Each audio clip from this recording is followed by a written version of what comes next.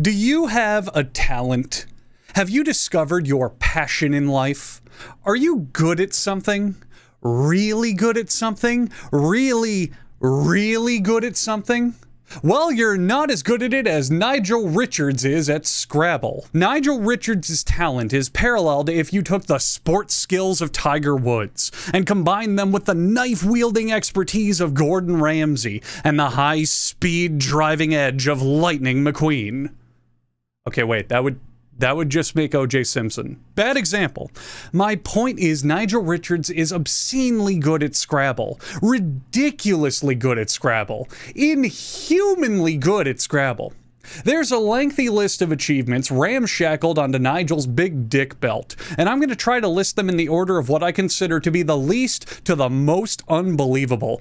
And believe me when I say it, look me in my fucking eyes. What this guy has accomplished in the realm of board game-based spelling bees is unfucking real.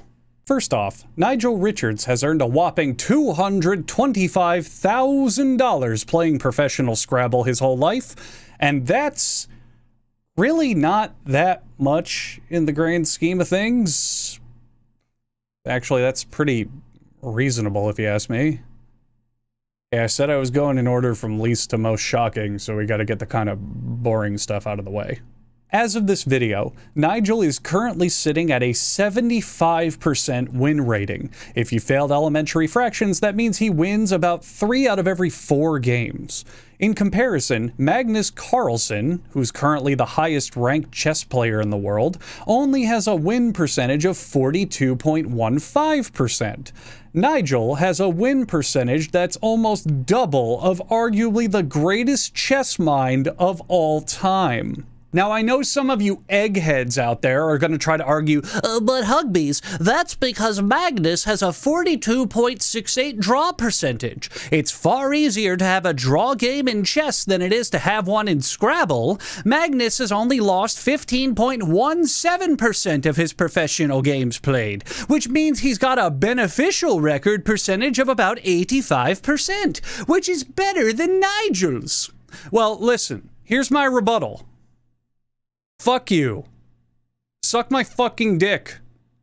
Shut the fuck up and stop talking. Let's compare Nigel's Scrabble Smackdown to a more applicable set of mind games, collectible card games. Think about it. In Scrabble, you draw from a randomly sorted bag of tiles to control a board to score more points than your opponent using a set of legal moves. In trading card games like Magic the Gathering, you draw from a randomly sorted deck of cards to control a board while figuring out the best way to explain to your parents that you'll never be fostering any grandchildren because you haven't washed your penis enough in the last 5 years for it to serve any function beyond spreading yeast infections. According to the Magic ELO Project, which is a website designed to use the ELO ranking system to assign who's the biggest nerd in the Magic the Gathering pro scene, all of the highest ELO ranked players have a win percentage of only about the low 60%. I will concede that there's no real one-to-one game comparison for Scrabble to properly measure the skill level that Nigel exudes, but let me use some more examples to hopefully sink in the message that Nigel is a god of the Aether Realm sent here to show us how demigods arrange their small plastic tiles. At one point,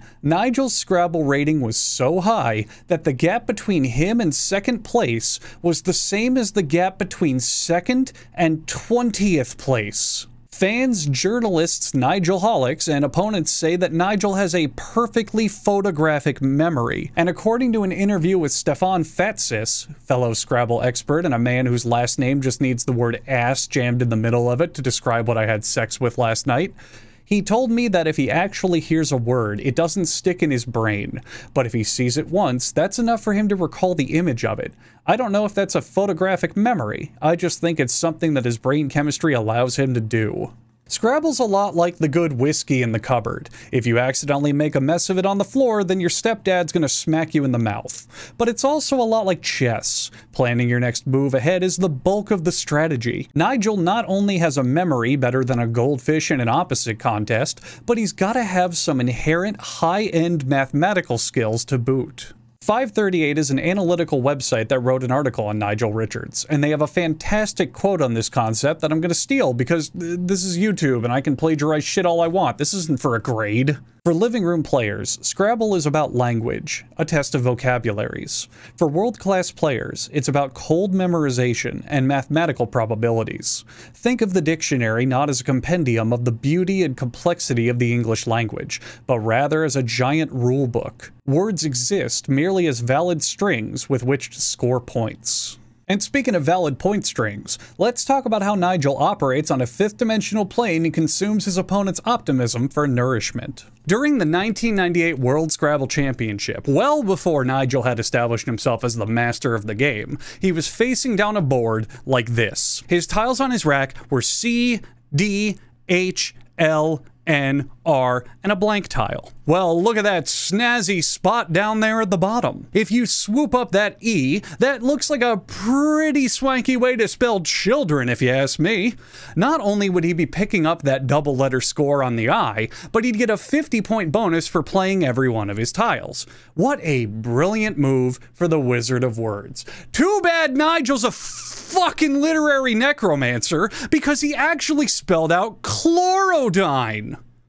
You know, chlorodyne, an early 19th century drug made from opium, cannabis, and chloroform, which had to completely change its formula and name to the J. Collins Brown mixture because too many people were getting addicted and dying from overdosing on it. Chlorodyne, that household term. Oh, and that also got him id, phi, and n, and required him to weave in between walk and Euler. Now, maybe you're starting to get a bit cynical of Nigel's lexicon domination. Well, Scrabble's official dictionary at the time didn't contain the word chlorodyne, because it didn't contain words longer than 9 letters, because that shit happening is so uncommon. Nigel had to remember this word from the actual big boy full dictionary in order to play it. And he had to see that he could validly play it on the entire minefield of the board state. What a fucking hero. I can confidently say if Nigel was alive during World War II, Hitler not only would have unconditionally surrendered, but he would have personally gotten on his hands and knees and scrubbed America all nice and shiny and new like you see in those old cartoons, because he didn't want to be obliterated to the 5th dimension of German spelling. Obviously. And obviously, a true winner like Nigel isn't going to settle for just winning real good and going home and fucking his good winner wife. He's gonna make sure he wins the hardest he could and do it a bunch of times. There's many high-end Scrabble championships that Nigel has trophies in, but let's talk about the granddaddy of them all, the World Scrabble Championship. It's the most important championship in the English Scrabble world. Nigel has, of course, claimed victory in this Thunderdome, winning it all in 2019.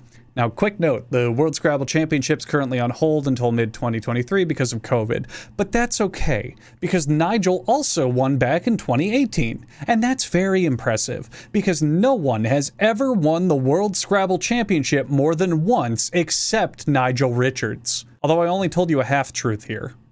Nigel didn't win the World Scrabble Championship twice. He's won it 5 times since 2007. And if he had won in 2009, he would have claimed victory 4 years in a row. Oh, and by the way, in 2009, he didn't win, but he got runner-up. There's plenty of other earth-shattering plays to proclaim Nigel the most exciting player in Scrabble. But personally, my favorite Richards reproach was his opening move of a match during the 2014 Canadian Scrabble Classic, where Nigel immediately commanded enough board position on his opening move that his opponent conceded before playing any of his tiles.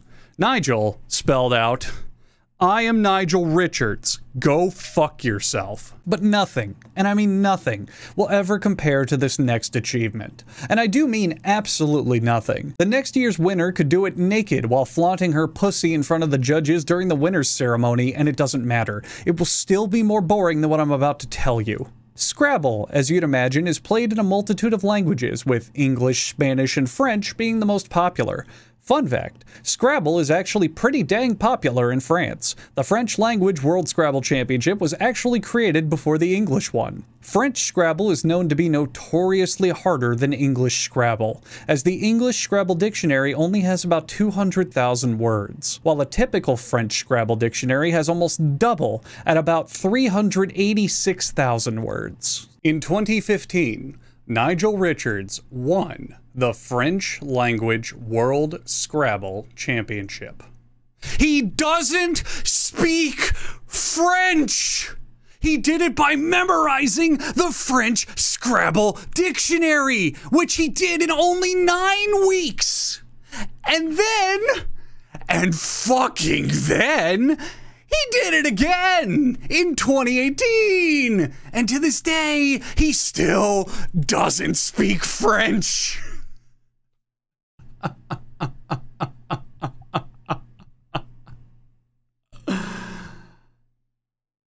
That's not even the most impressive thing about Nigel Richards. I told you I was saving all my talking points in order of least to most impressive. Here's the most unbelievable thing. The most impressive thing about Nigel Richards is that he doesn't give a shit about Scrabble. Nigel rarely, if ever, gives interviews, and a lot of the info people glean from him is sound bites taken from interviewing other pro Scrabble players.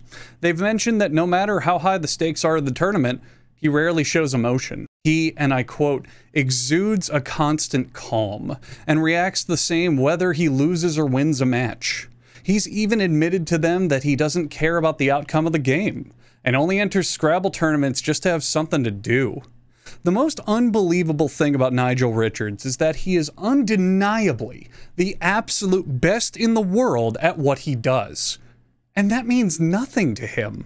He doesn't kill himself practicing every day to make sure he stays on top. He doesn't bleed with competitive anxiety and stay up to date on the competition. He doesn't compete for anything other than a desire to play Scrabble. In one of the few direct quotes Nigel offered in a promo video for the 2011 Scrabble World Championship, he said, "I'm not sure if there is a secret. It's just a matter of learning the words." I understand that being the best Scrabble player on Earth isn't going to get you a bunch of interviews on late-night talk shows. It's not going to get you endorsement deals with Adidas or an entourage of hot bitches. But it's still a competition with thousands of other entrants all the same. According to his friends, Nigel is an avid cyclist. He rides his bicycle everywhere, even to a lot of his Scrabble tournaments. He's mentioned that his goal in life is to ride a bike across India. That has nothing to do with Scrabble.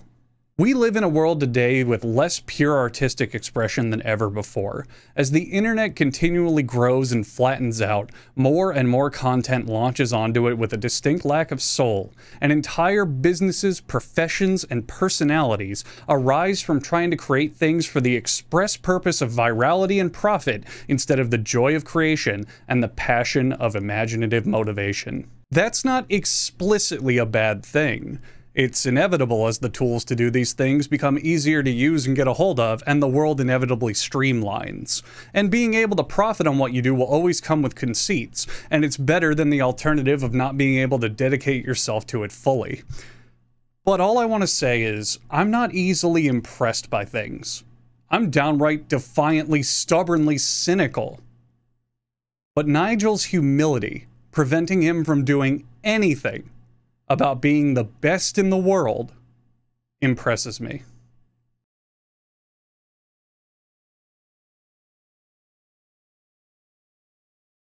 Before I go, here's a little bonus list of some other classic Nigel Richards plays. He once added -in-law to mother to create mother-in-law by placing 2 I's sideways to make the hyphens. Using 2 blank tiles, he spelled out XXX, which is of course a word referring to explicit material. Not many points for using blank tiles, but an impressive play for sure. Speaking of blank tiles, at one point Nigel covered the entire board in blank tiles, preventing his opponent from making a move. During a tournament semifinals, Nigel was looking to spell power, but he didn't have a W tile. Instead, he spelled it like this, P-O-W-E-R. He lost 2 points for not having the actual W, but he managed to secure the points. And if you want another tricky W play, Nigel's next word in this match was vacuum, but notice that M on the end there. That's right, it's an upside down W, which is worth 1 more point than an M. That extra point secured him the win, and that wasn't even covering the W he snuck in again in the middle there. Another strong opener for Nigel was he spelled out 0 times 0, which is a valid mathematical equation. and a pretty good point value for such a short word. And finally, Nigel once placed down the word Ohio. Some onlookers were confused on why he would utilize such a low-value word, but then he told him to move to the side of the table, and ta-da! Nigel suddenly earned double points on that one.